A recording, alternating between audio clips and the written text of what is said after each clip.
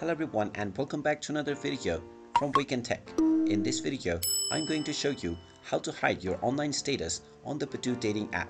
So let's get started right away. First of all, open up the Badoo dating application on your smartphone, and once it is opened up, you will need to log into your account if you haven't done so already using your credentials.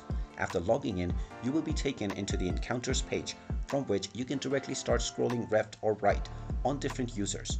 Now from this page, if you wish to hide your online activity, then tap on your profile icon at the bottom right corner. In order to appear offline, tap on the settings icon at the top right and you will find the account option. Tap on account and you will find your account preferences.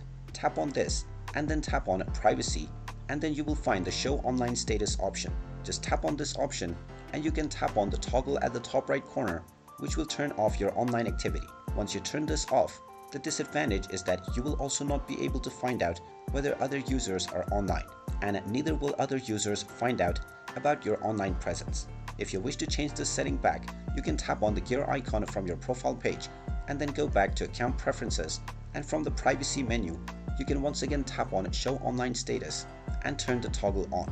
And there you have it.